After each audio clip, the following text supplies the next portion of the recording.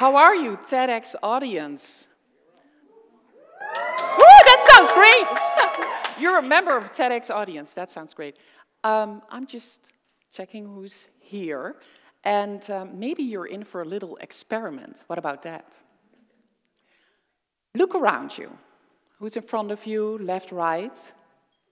And ask yourself, whose parents in this audience,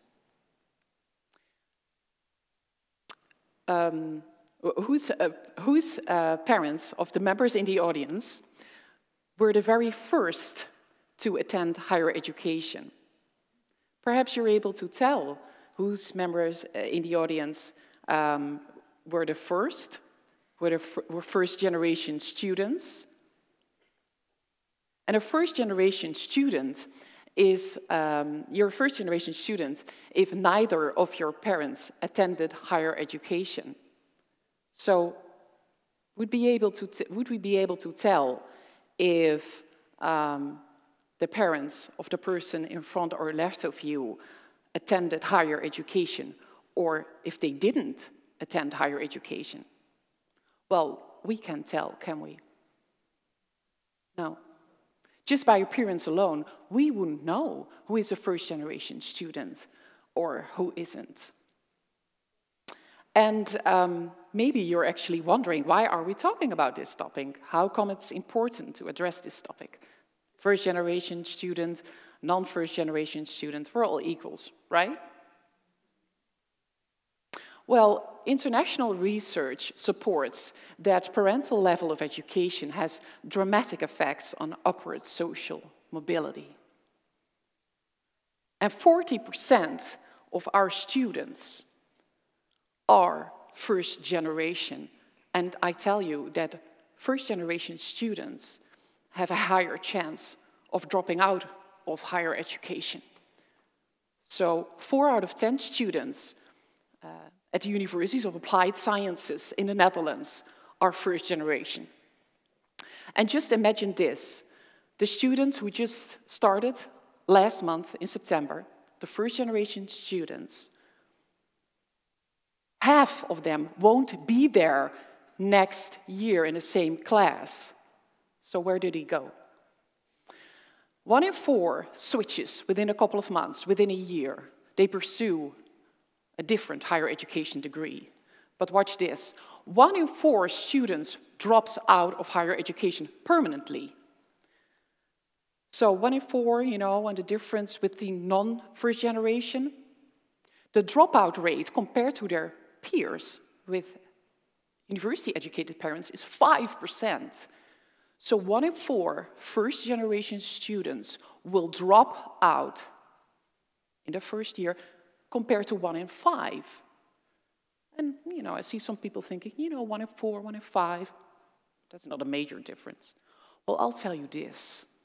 Every time we graduate a first-generation student, we don't only change the life of that very one student, we change the life of an entire generation, of their generation. We change the life of their family.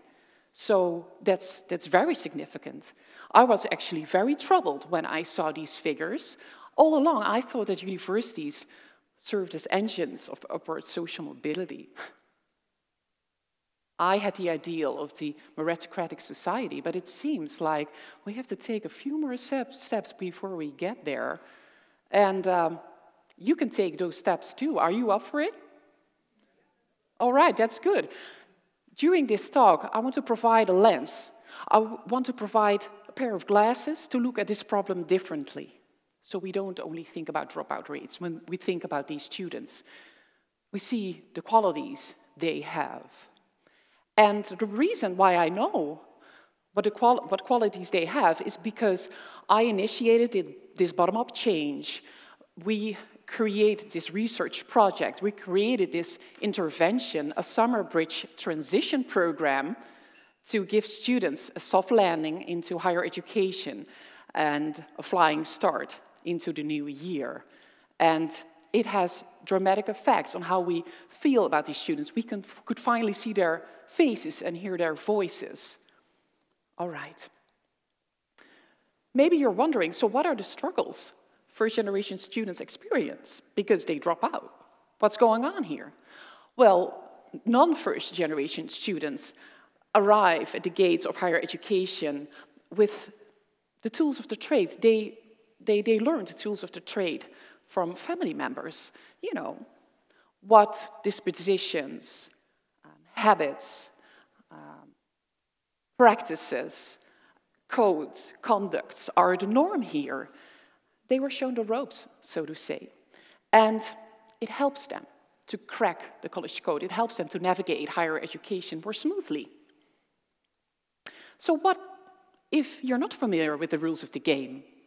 If you're a first-generation student, well, then it feels you're ahead of the game. And I experienced this firsthand.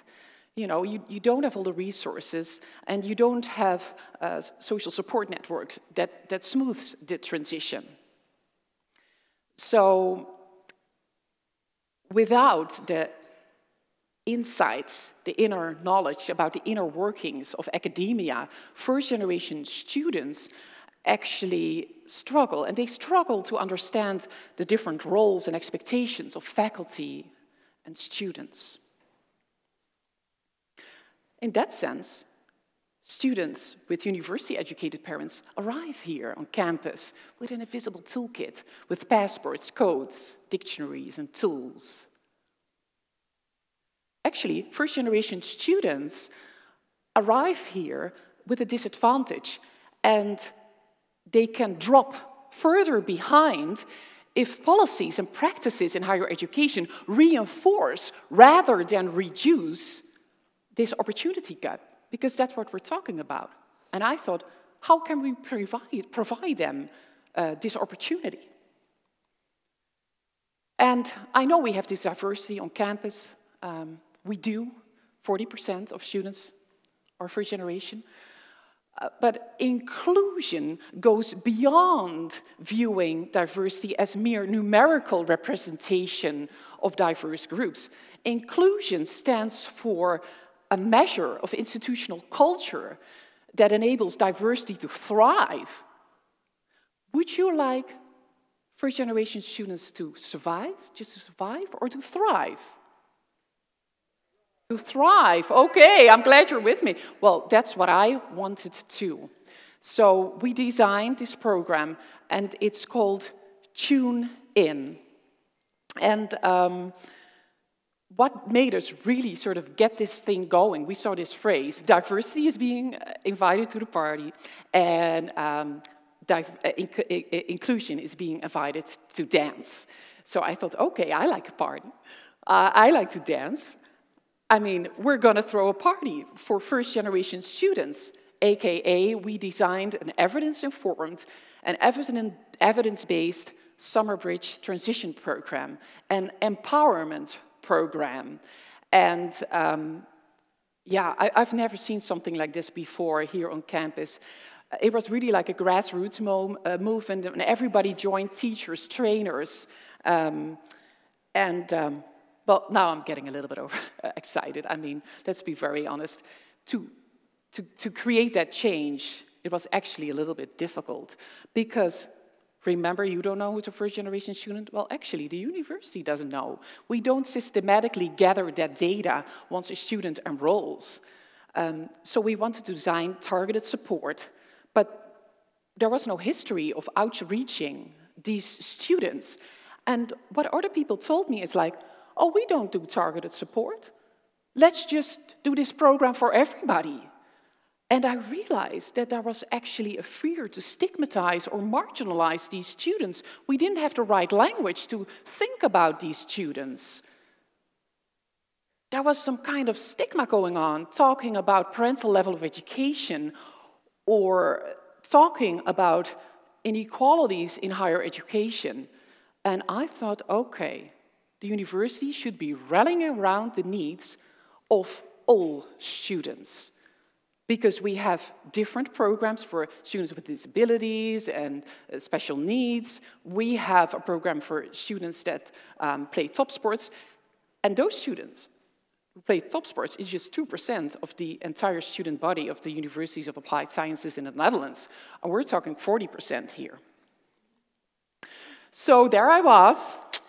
I was like, okay, I'm going to drive this change. But what I didn't realize is that, you know, to change the system, you have to change mindsets. And you have to take on a certain level of vulnerability and risk to step up your game and just, you know, get this thing going, especially when it's very new for an organization. Nobody really likes change. So yeah, there's actually a fine line between a troublemaker and a change maker. I can tell you that. It's really nice to stand on the spot and to feel like a change maker. But, you know, I really did at sometimes feel like a troublemaker. So everybody out there who's rooting for certain groups of students, at some point it'll get better. Yeah, what was going on with that quest for the, you know, the mindset to think about these students differently?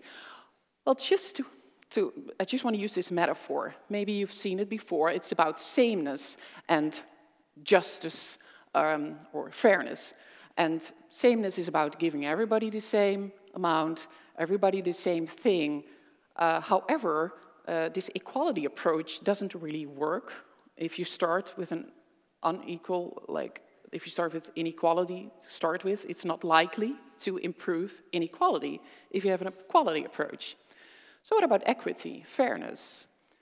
You would suppose what educational professional wouldn't want to have a fair opportunity for first-generation students? Well, the thing is, when you're working in an interdisciplinary team like TuneIn, you know, with communication professionals, researchers, lecturers, teachers, students, policymakers, it's hard to define what is fair treatment. What people perceive as fair differs greatly. What I find troubling from this picture, if we're talking about somebody's height, you know, give the short guy some extra boxes, no problem. But if we use this paradigm to think about first-generation students, it comes across as if they're inherently less capable. We're focusing on how under-resourced they are. So this deficit approach focuses on remedial support to address student weaknesses. And I understand that, you know, with its deficit approach in mind, you have no case. I can understand you fear to marginalize when you know, put that idea across. So I have a better idea. I would like you to take home another metaphor. If we're talking specifically about the situation of first-generation students. So here you can see an Olympic track. Yes? So can you imagine if the long-distance runners would all have to start at the same line, everybody in the same position, please? What would happen? The runners in the outer lanes would have to run further than the runners in the inner lanes because of the semicircles of the track. So something that would initially come across as fair, no, it's fair, it's very equal, is actually not fair. So equity leads us to stagger the starting positions. Stagger the positions according to each lane. So everybody runs the same distance. And I find this racetrack metaphor helpful to critically examine higher education institutional structures that sometimes, even with the best intentions, there are barriers that could have a bad effect on some and others don't really notice anything. So actually we're giving students, first-generation students, a staggered start. They start in the summer. Nobody's going to get harmed by that. And we had a great time in August when those students arrived here, because we now had the words. We used an asset-based approach. Of course, we know what their struggles are. You know, I'm a researcher, I know. But we're not focusing on the struggles. We're creating environments where the strongest qualities of the students are identified, understood and nurtured, what about that? And it strengthens their student agency, how to advocate for themselves, how to ask help, how to get involved in extracurricular activities, how to build their social networks. And we're in the middle of the analysis of the research, and it will be boring to show you any graphs. So just some quotes. How did the students look at themselves after they participated in the program? They feel like a pioneer. Or as a guide. So we use this different paradigm to think about these students, hence they also feel empowered. I'm proud to be a trailblazer. Tune In made me realize that. They paved the road. That sounds much better than this problem deficit approach. The diversity we bring to campus is celebrated, not just accepted. I love that. The idea, it's a celebration, and it was, absolutely. And this is a quote from a board member. So this whole positivity, this empowerment spread through the university. Now we're looking at them and we're thinking they're frontier explorers. Hey, and we applaud them. And we hear their stories, and we are made aware of their ambition and resilience. Because some students came from overseas, Suriname, Dutch Caribbean islands, but some literally crossed the sea, are refugee students. And if you hear their stories, you can draw qualities out of their stories: tenacity, grit, perseverance, all the qualities you need to make it in the first year or beyond to get your bachelor's degree. And sometimes people tell me, are you pampering those students, holding their hands the entire first year? No, we don't. And also a board member knew that and told a journalist, we have high expectations, we're giving them an initial leg up, and we say, go for it, you can do it. I think we should have more role models. I think we should make ourselves more visible if we're a first-generation student, if we were. Like Michelle Obama. She's very active in that field. Role models are very important. Because if they tell their story, the experiences of the current first-generation students are validated. You are capable.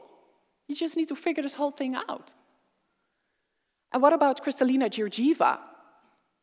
She narrates her story that she was born in a small town in Bulgaria, and how she became the CEO of a World Bank.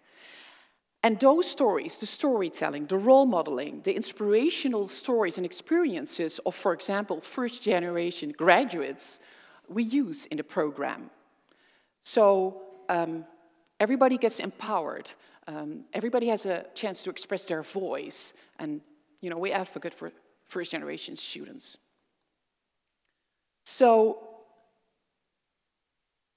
we can create a ripple effect by just simply using one tiny pebble. We don't need a brick to create a ripple effect. And inclusive education can be realized if it's a collective effort. Inclusive education is everybody's business, not just mine. So please, don't leave your pebbles unused. Make the change so the word change maker can apply to all of us.